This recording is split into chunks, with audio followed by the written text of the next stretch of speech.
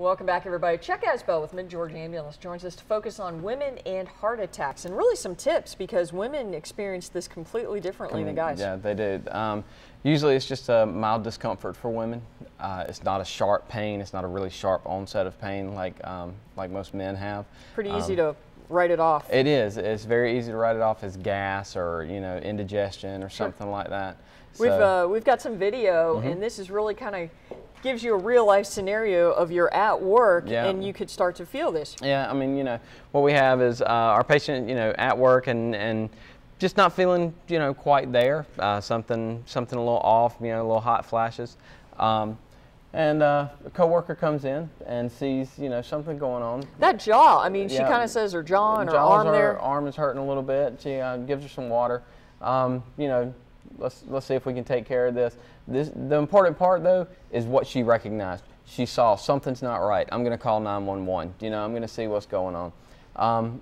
She's staying on the phone with our dispatch, talking to our dispatch, answering the questions that they're going to ask, because they're going to ask those questions that's going to tell us, okay, maybe this is something serious, maybe this is a heart attack. Just comfort the patient, stay with them. Of course, you're not always going to be in a situation where there's going to be a couch or, a bed to lie down in. But I would imagine you would fight the person too, because nobody wants to think they're having a heart attack. Exactly. They might say, hey, maybe not, I don't think that's necessary.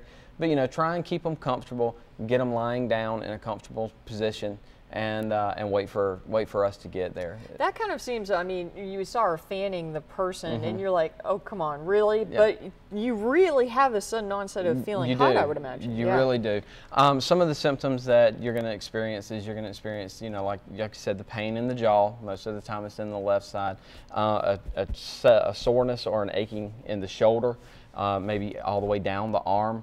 Hot flashes, just really a sudden onset of sweating, maybe a little bit of nausea to go along with that.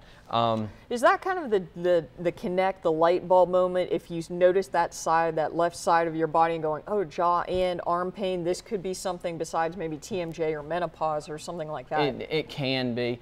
The important thing to know is that, not everybody is going to show signs exactly the same.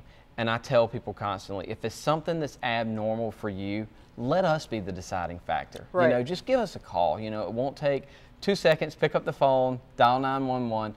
We're more than happy to come out and talk to you about what's going on. All right, Chuck. Good stuff. Really, be mindful of what's going on with your body. Definitely. We'll see you next time. All right.